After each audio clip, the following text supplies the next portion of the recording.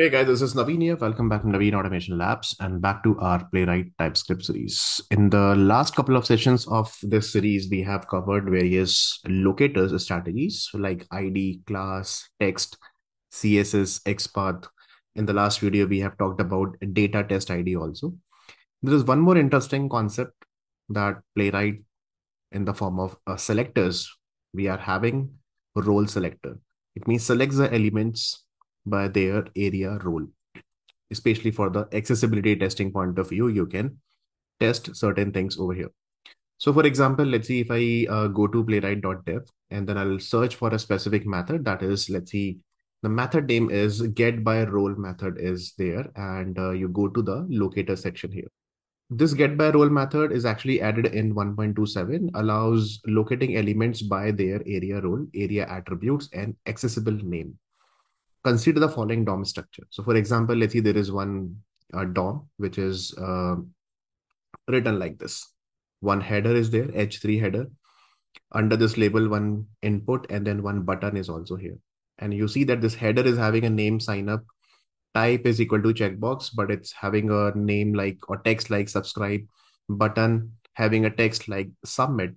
So you can use this particular method page.getByRole, and then you can supply your element with the help of some role like heading, checkbox, button. These are roles are predefined by area. I'll show you that how exactly according to W3C, what are the different roles it can take it over here. So if you see that, although they have given the complete number of options also, that here heading role and checkbox role and the button role which is available, and then you can just need to give their respective name property here. So let's see, for example, for heading, the name is sign up, right? For input, type equal to checkbox. For checkbox, name is equal to subscribe. Same thing for this particular button. So button is a role and name is equal to submit over here. So what kind of role according to W3C? These are the different roles you can write it here. You can write list box, list item. You can use it link also, progress bar, radio button, radio groups, region row, tables, articles, applications, alerts. There are different types of roles which are available over here. It is accepted by Playwright, right? And then if you slightly scroll down, they have given one documentation also that learn more about the accessible name here. So click on this. And this is the official W3C page. And what do you mean by accessible name and everything? You can just simply read it over here. And then with the help of accessible description, it says that the accessible name is the name of the user interface element. It means, for example, if I have a specific element, for example, let's see if I have this particular H3, the name of this H3 element is sign up. The name of this button is submit button. The name of this input type checkbox is subscribe over here. So exactly same thing in the Playwright also. You have to use it over here, right? So what we will do, we will pick one application. For example, let's see, I'll go to one registration page over here. And on this registration page, I want to check that this is also a header. You can just simply inspect it. And here you can see H1 register account is here. Then I can see that, let's see, one forgotten password is there. So for me, the name of this link is forgotten password. Don't get confused that, okay, I have to use some text property or something. Simple say that, okay, how will you name this guy? The name of this guy is, or this element is forgotten password according to W3C. The accessible name, this is according to the W3C documentation, is the name of a user interface element here, right guys? So same thing if I ask you that, okay, then what is the name of this button? Continue. What is the name of this radio button? Yes. What is the name of this radio button? No. Like that. Okay. So we will see what is the name of this privacy policy. Privacy policy. Right. So exactly same thing in the Playwright also, we can find out a specific or create a specific element, and then we can perform some action on it. So I'll do one thing. Let's say I'm just launching this particular application, which I have already written.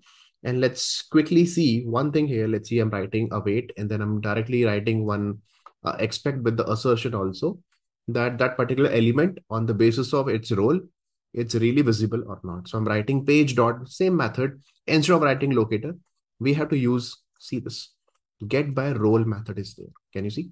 This get by role, and it says that the first is the role you have to give it to me, and the role would be a string. It could be alert, it could be a banner, cell, combo box, or 67 different types of roles are available. It's defined here.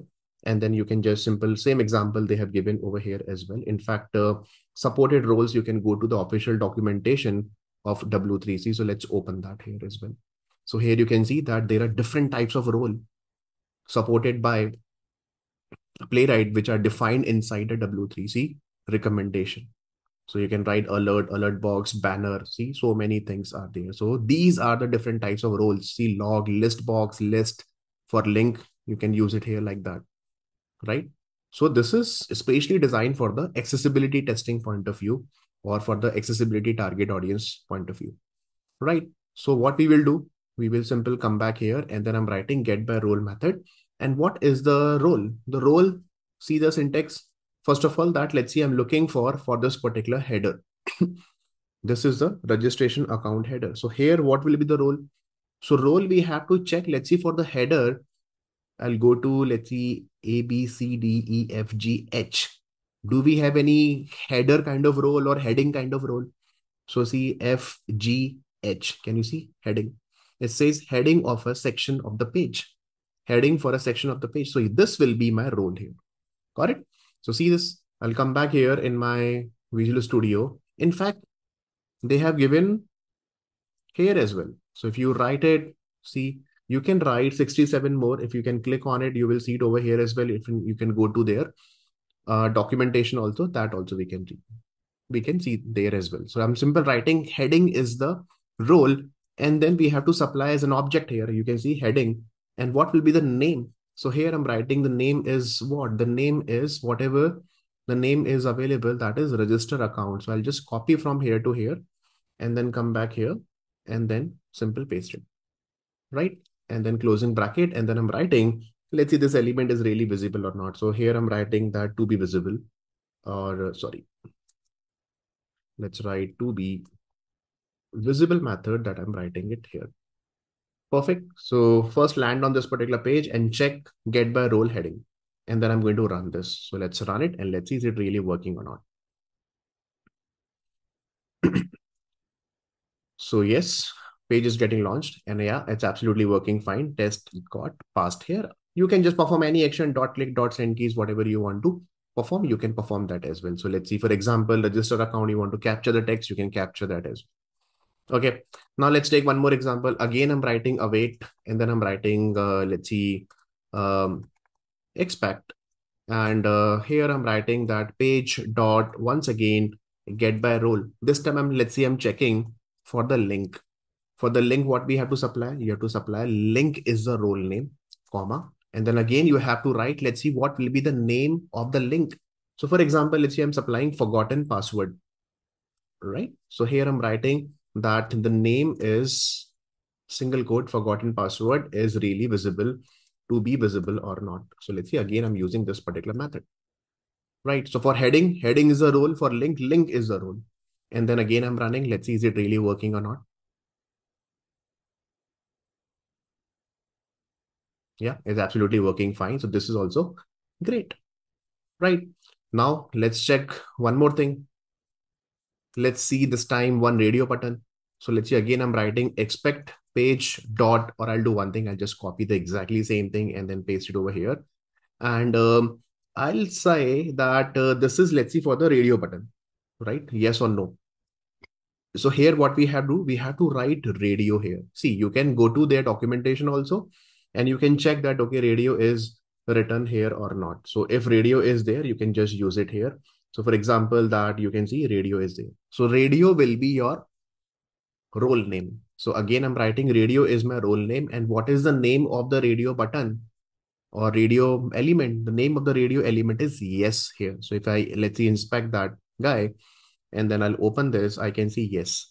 So text will be considered as a name. So in that case, it's a case insensitive also. You can write capital or small yes also. So in that case, let's see, if I'm simple writing yes, doesn't matter if space is there or not.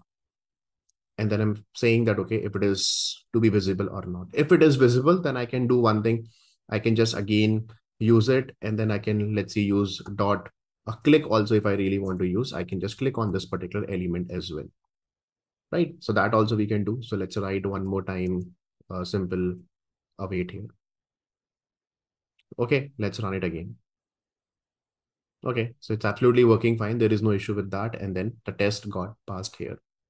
So for radio also, you can use it. Link also we can do. Let's see, for the checkbox, I want to select this particular checkbox. So let's inspect this guy, and the type equal to checkbox, which is written here. But if you see that this checkbox has no text, I'm not talking about the name attribute, right? But let's see the name equal to agree, it will take or not. So again, I'll say one thing.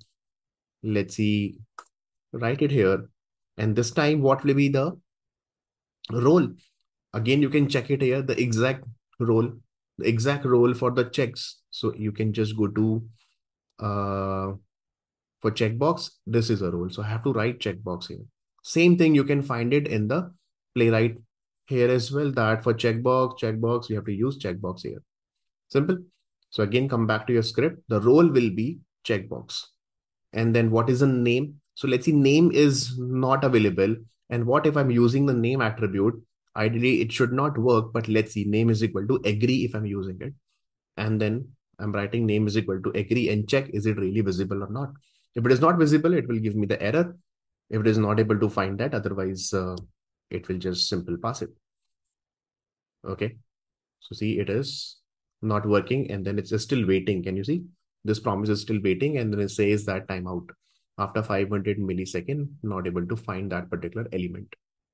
The name, you cannot use it. You have to supply the text. But here you see this type equal to checkbox does not have any text over here. Then in that case, we know that, okay, let's see, for example, only one checkbox is available.